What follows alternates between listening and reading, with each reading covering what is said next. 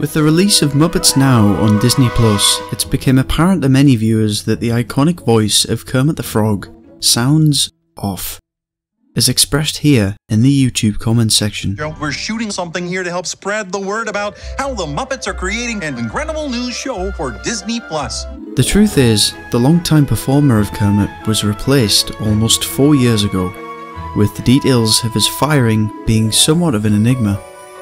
But this wouldn't be the first time that the famous amphibian has found himself recast. In 1955, a young man named Jim Henson wanted to prove that the concept of puppets being performed on a television screen could appeal to all ages. This led to the creation of Sam and Friends, a local television show in which Kermit the Frog made his debut. Sam and Friends is brought to you by SK. Fabricated from only 2 tennis balls and his mother's green coat, what truly brought Henson's character to life for the audience was his performance behind the fabric, both physically and vocally. Well, we want these two guys just to relax and enjoy a couple moments of pleasant conversation. Here first we have Chad Huntley, NBC News, New York. Even when muffled by 1950s audio equipment, the voice is undoubtedly recognizable to everyone watching here today. However, the voice did evolve slightly. As Kermit gained his iconic collar, his voice gained more of a personality. Well, thank you, but no. You see, today I want to tell everybody about loud and quiet, and unfortunately I don't need your help. With Henson gradually building upon and establishing the way Kermit should behave. It's the Muppet Show with our very special guest star, Mr. Steve Martin! From there, Kermit, along with the now established Muppets branding, only continued to grow in terms of public recognition and popularity, notably making appearances in Sesame Street, before becoming the star of The Muppet Show, which ran for 5 seasons, and subsequently 3 feature films. Have you been half asleep, and have you heard voices? I've heard them calling my name. But nobody could have predicted what would happen next, on the 16th of May, 1990. He was only 53 years old, and his passing today came as a complete surprise. New York Hospital announced that puppeteer Jim Henson had been admitted early Tuesday with what is described as galloping pneumonia. His condition had been untreated for at least 3 days, and early this morning at 1:30 Eastern Time, he died. Steve Whitmire had been recruited by Henson to be part of his Muppet crew at the age of 18 years old. After Henson was thoroughly impressed with his puppeteering skills, they became good friends over years of working together, and upon Henson's passing, Whitmire was selected to take over the mantle of Kermit the Frog. This was revealed to the public in the 1990 TV special titled The Muppets Celebrate Jim Henson, a segment from which depicts the Muppets celebrating the life of someone named Jim Henson, though they're not quite sure who he is. I forgot to tell you that the big production number is meant to be a tribute to Jim Henson. Jim Henson.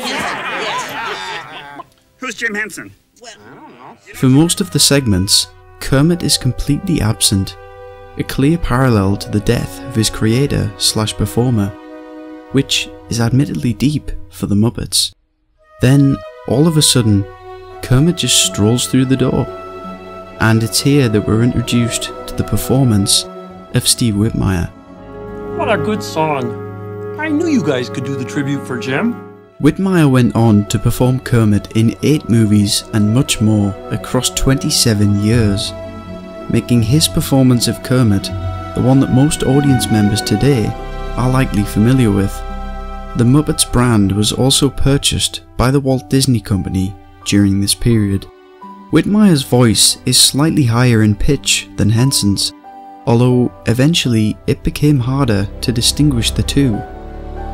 Whitmire puts this level of authenticity down to the years he spent working alongside Henson, picking up not only his speech patterns but also his mannerisms in an attempt to faithfully recreate Kermit's character. Now they're only pictures in my head. Some of the franchise's most popular movies, such as 1992's The Muppet Christmas Carol and 2011's The Muppets, starred Whitmire, further establishing his Kermit voice as the most recognisable version in the eyes of the general public. In between mixed reviews of 2014's Muppets Most Wanted and the 2016 sitcom series that only lasted one season, simply titled The Muppets, the franchise seemed to take a back seat for a while.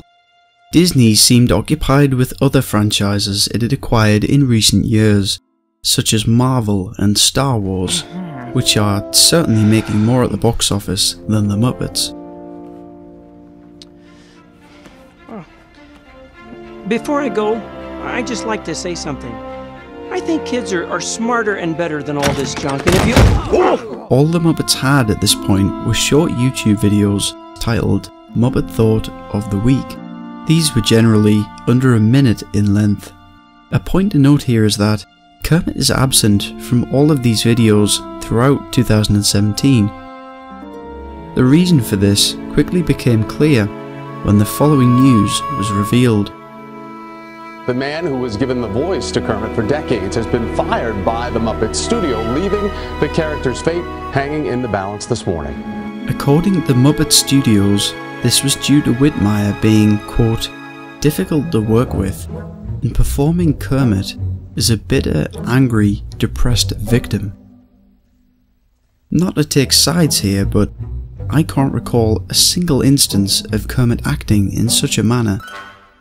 And the one example that some tabloids used is this clip from The Ellen Show in 2011. You know, I mean, it's kind of nice because when I'm out on the street, I'm often confused for like a green fire hydrant. You know? Oh, that's terrible. That would be horrible. It's tough. The way Kermit acts here just seems completely natural to me. And the audience are even laughing, which is kind of the goal, right? But as for Whitmire's response to these allegations, he appeared live on the Today Show, denying the supposed unacceptable conduct, and adding that he was in complete shock upon being informed. Well, I was stunned. It seemed like it was about 5 minutes of silence. I'm sure it wasn't that long, and I just immediately trying to get answers. He admitted offering notes as to how the characters should act. For example, in an episode of the Muppets sitcom series, Kermit conceals the fact that he and Miss Piggy have separated from his nephew Robin.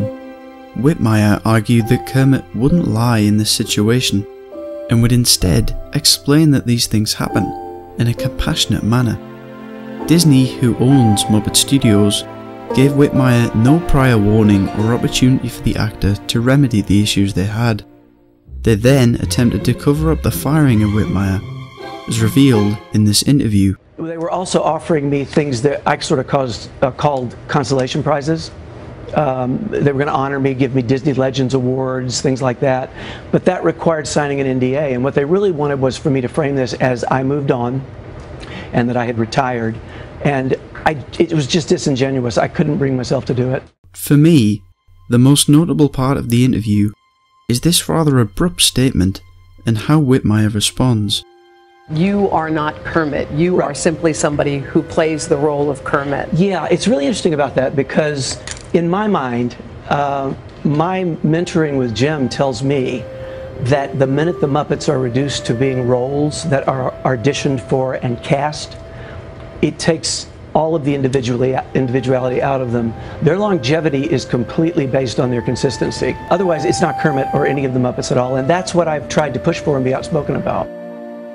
Which brings us to the present, wherein fellow Muppet performer Matt Vogel, who had worked alongside Whitmire for years and performed various other Muppet characters, was chosen to be the new voice of Kermit. But this is Kermit the Frog we're talking about, one of the most recognizable voices in the media. My identity will be safest if you never see my face. Kermit the Frog? Surely Disney would ensure this new voice would be as faithful to the character as possible, right? You're ready for it.